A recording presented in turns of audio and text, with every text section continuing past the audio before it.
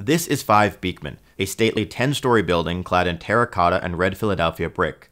The structure, also known as Temple Court, was designed by Silliman & Farnsworth and opened its doors in 1883.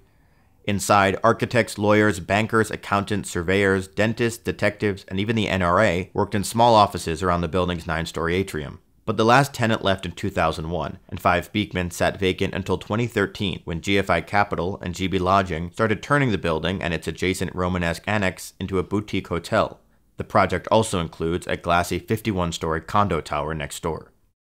Well, hi, my name is Randy Gerner, and I'm the architect for this building at 5 Beekman, and it was developed in a way that used a technique of ornamental design in it.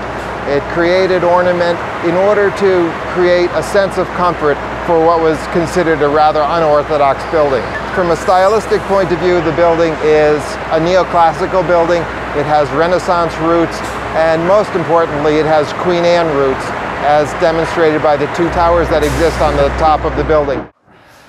Now we're in the original Temple Court building. We're unearthing the original polychrome design attitude that was prevalent in the design of the atrium, and we're recreating it. And so behind me you can see a section of our mock-up where we're recreating the original moldings that might have been around the office fronts, recreating the glass, looking at and recreating the colors. So you can see that the atrium is supported by a whole series of brackets. These dragon brackets essentially not only are a decorative element, which we all agree that they're very beautiful, but also in fact support the floors that we're standing on.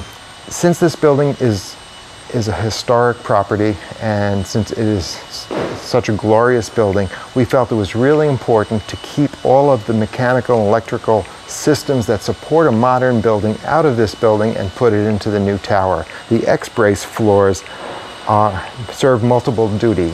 Those are in fact all of the machines that run the new building as well as the old building. All of our air conditioning systems and all of our electrical systems, our plumbing systems, are all located in those large X-braces. We borrowed patterns and configurations and other elements to bring into the architecture of the new building, so that as you see the cast in place concrete columns on the exterior of the building, we borrowed that casting, in fact, from the casting that you see above me here in the atrium. Everything is really open to this atrium, and in fact, this is going to be the heart of the building.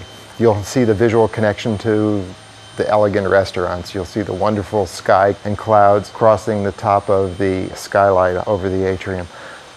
Now we're on the roof of the historic Temple Court, and behind me you'll see 2 of the Queen Anne towers that grace the top of the building. One of the things that is most important about these 2 Queen Anne towers is they in fact set the precedent for all of the tops, all of the graceful tops that you see on the historic buildings throughout New York City. And so now what we're doing is we're going to make these 2 of the most premium rooms in the hotel. It is going to be one of the most sought after rooms, I think, in New York City.